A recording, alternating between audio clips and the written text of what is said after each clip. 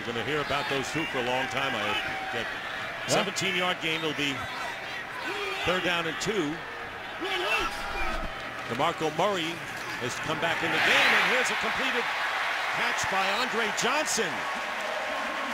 Johnson makes the reception and a 1st down to the 42 of Tennessee, getting 16 more yards. That's the Andre Johnson everyone remembers. Trey Waynes complained to the official because he felt that Andre Johnson did get away with a little push, but you got to be stronger if you're a corner because they do let hand fighting going on.